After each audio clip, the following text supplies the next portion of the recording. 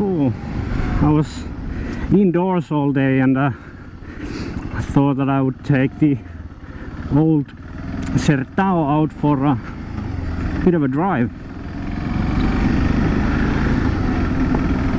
As now that I still got this bike, I'm pretty soon I'm gonna be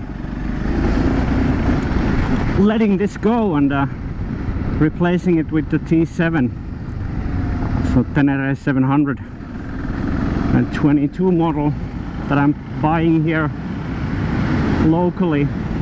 Look at this view, absolutely amazing. I've been trying to get this track on the finished head, but I'm pretty sure it's coming in a later update. But okay, back to the bike. I've had this Sertao now for, this is a 2013 BMW Sertao model, and I've had this for the last 20,000 kilometers. So I've driven this last summer and this summer not completely through, as it's August.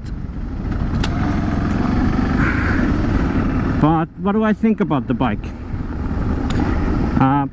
I think this is a great adventure bike. I don't really even have a reason to sell it, but I just fell in love with the T7 and the power it's delivering. This is a little bit underpowered, especially if you compare it to KTMs and modern stuff and the bigger bikes. This is 48 horsepower and it delivers the power very well. I think it's pretty linear and there's a lot of low end torque. It's not easy to stall this bike. It's just chucking along on all RPMs. But of course, if you drive it on the motorways and stuff like that, you will be missing maybe a few horsepower there. But this is pretty happy at around 120 kilometers an hour all day long. It doesn't complain at all.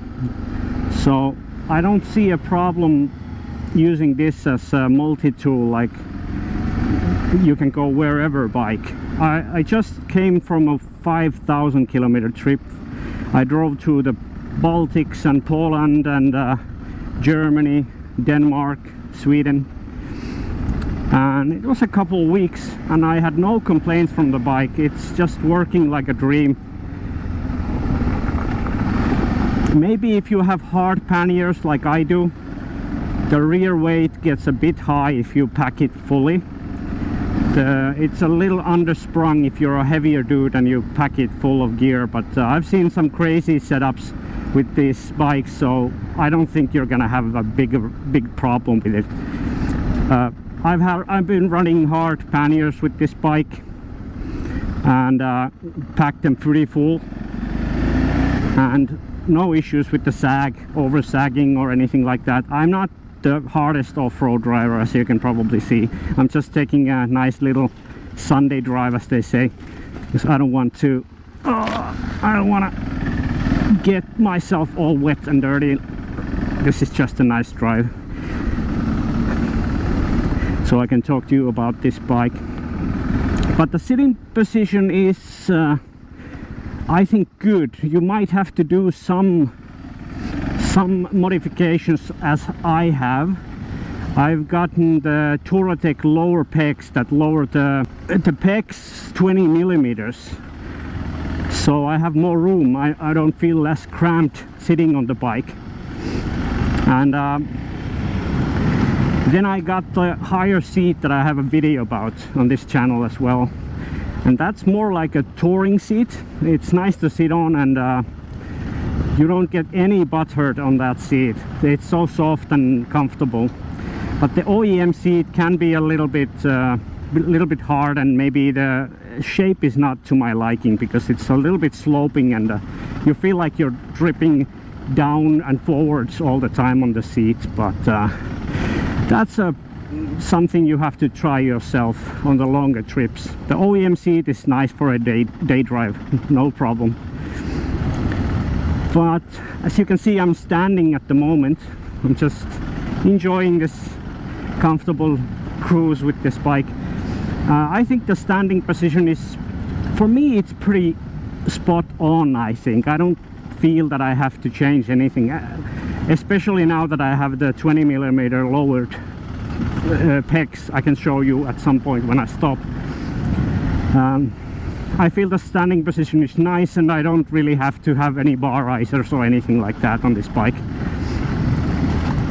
And if you're a little bit taller guy than I am, you might need bar risers, but I'm 175 centimeters tall, and to me this bike is pretty much spot on, like it's made for me. But if you're 180 and 190 or something like that, you might need to have an inch or two of bar risers there. Well, maybe not two, but at least an inch. Oh, it's pretty wet in here. I don't really want to get all that wet. I'm just running in my trousers here, so I don't have any good gear for this, but this is a nice road and it's nice to drive, so I'm taking it. Oh shit, I'm just gonna take this slowly because I don't have the right gear for this now. So don't hate me on the comments. But yeah, what else have I changed? The front blinkers I had, the original ones, broke on me last summer mainly because maybe they get hard over time, and this is a 2013 bike, so I had to replace them. And I bought from, I don't even remember where I bought these, but these were exactly the same looking as the OEM part, but these are LED blinkers.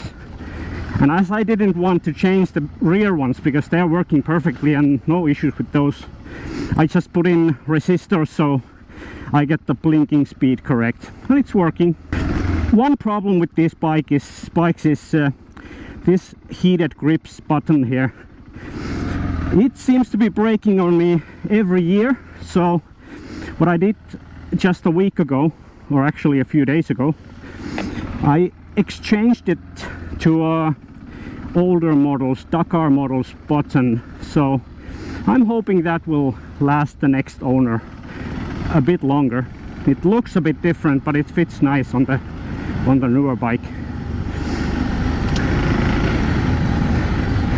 So yeah, I've been very happy with this bike, and as a starter bike, I think this is a perfect way to start riding off-road and taking these little trips off the tarmac if you feel those are boring.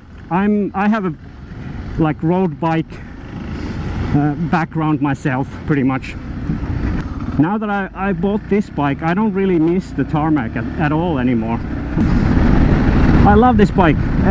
What can I say? I'm just completely in love with it, and I'm actually considering that I would keep it and buy the T7 with just money, but it's a difficult choice because I don't really have endless amounts of money, and I don't really have the space to keep both. And the T7 is so close to this one in like both of these are like mid-range adventure bikes. I don't really feel that I have a good enough reason to keep it, so I'm probably just gonna give it away when I get the new one, and they can sell it on to someone who will appreciate it as much as I do. And I changed to the Anaki Adventure tires for the last trip, and I didn't really like the front tire on that. This bike really screams for nobbies, I think. I've been running Anaki Wilds for maybe 15,000 kilometers before I changed those Anaki Adventures, and I like the wild tires on these. The rear tire does wear out a bit faster, but I think it's worth it because this bike really works so well with those tires. And so what else can I say? I've changed the battery because the battery is right underneath this plate here. So if the battery weighs 3 kilograms less, it's really something you can feel when you turn the bike. It's high above the battery here, And you can really lower the center of gravity if you change the battery to a lithium. I've heard other people running Shorai batteries with these bikes with no issues for years and years, and mine has been there for 7,000 kilometers and no issues whatsoever. Only thing you have to be very aware of is that you don't run this flat, like empty it completely, forget your lights on or something like that, because it will kill the battery immediately. It doesn't have any, Shorai batteries have no protection against discharge. But yeah, I don't think I have any big problems with this bike. I've never had anything huge. I think the pegs are the biggest problem. If you change them for a bigger ones, the OEM pegs are so slim that it's really hard to stand on those, and you feel like you have to cup your legs in a weird position to position yourself on those sturdily. But changing the pegs, as you can see, I have the Torotec ones. They work perfectly. I feel comfortable standing on them all day long. As you can see, I'm taking 100 kilometers an hour here. The bike pulls very nicely to the 100 kilometers. Even 120, 130, it pulls very nicely. I don't need any more power. But if you are running like 140 kilometers an hour a lot on your commute or something like that, in Germany for example, this bike might not be the one for you. But in Finland, everywhere this is just perfect. No issues with it. No need for any more power. It's very stable at speed, as you can see. There's like no issues with it. Okay, now we got off the tarmac again, so we can enjoy some nice off-roading. Some easy local routes that I know pretty well.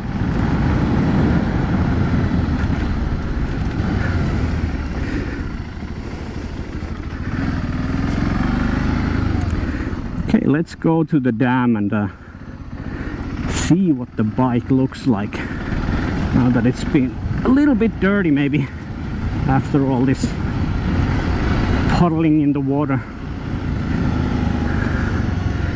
This is a nice place to stop.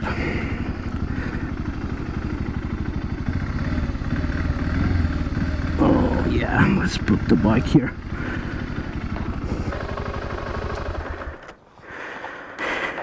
Yeah, so there it is. This is the stock color. I think the Sertao never came with any other color than the white with blue stickers. I've taken the blue stickers from the front off because I don't really like the look. I like the more clean look that it has right now without the decals right here. But I've kept the Sertao sticker in the rear because there needs to be something to remind you that you're driving the special version. But yeah, the bike has kept up really well. I even have the original bash plate. I have had no issues with it because I don't really do hardcore off-road with this. It's been fine. It's taking some beating with the rocks and stuff like that, but there's no dings in it. It's perfectly doing its job perfectly, and there's no problems with that. So here are the Torotec low pegs that I purchased. These are 20 millimeters lower than the OEM ones, and probably 3 times and the size. The OEM ones are really tiny, and if you have sneakers on, the OEM pegs are gonna hurt your legs. Oh, that almost rhymed. I have some protection here and there for the ABS sensors and the brake stuff, but I'm running this pretty lean and mean original at the moment. I don't even have any slip-on on it. I like the sound of the OEM pipes because it's very quiet. You can just drive it without bothering anyone. But yeah, these little protective covers, they get lost pretty easily, and they're like, I don't know, 80 euros a piece. So I'm just running without them.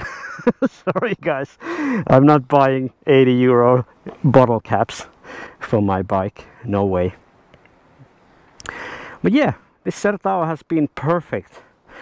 It's really done me well. I never left me stranded anywhere.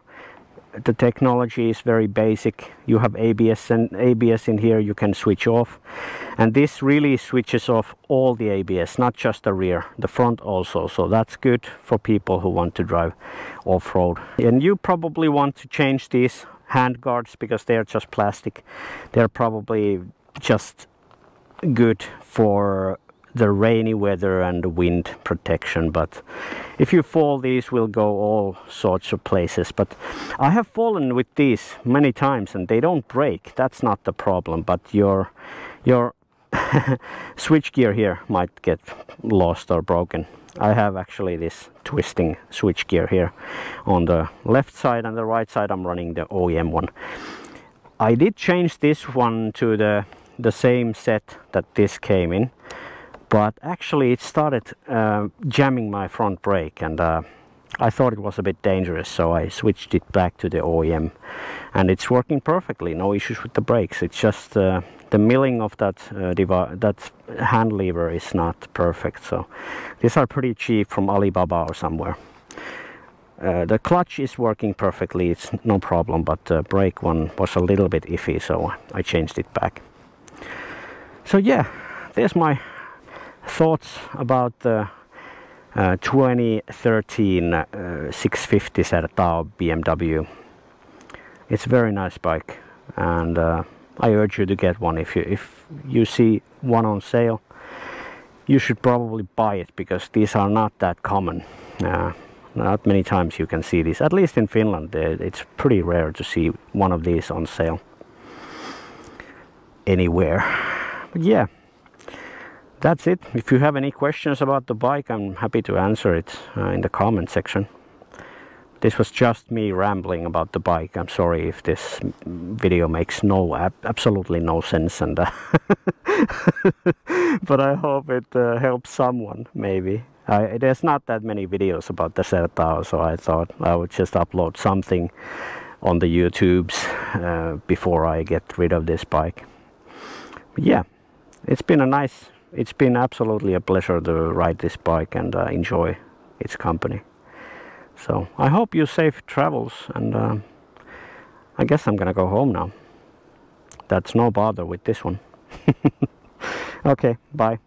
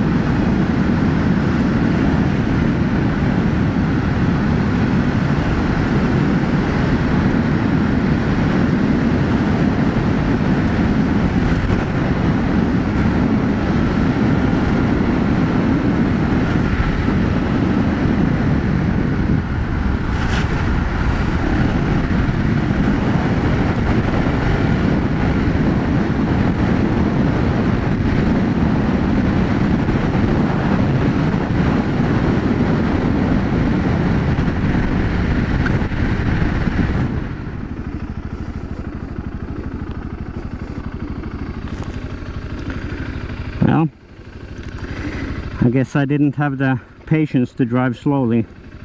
Now I'm all wet. Well, I guess it doesn't matter. It's summertime. It will dry.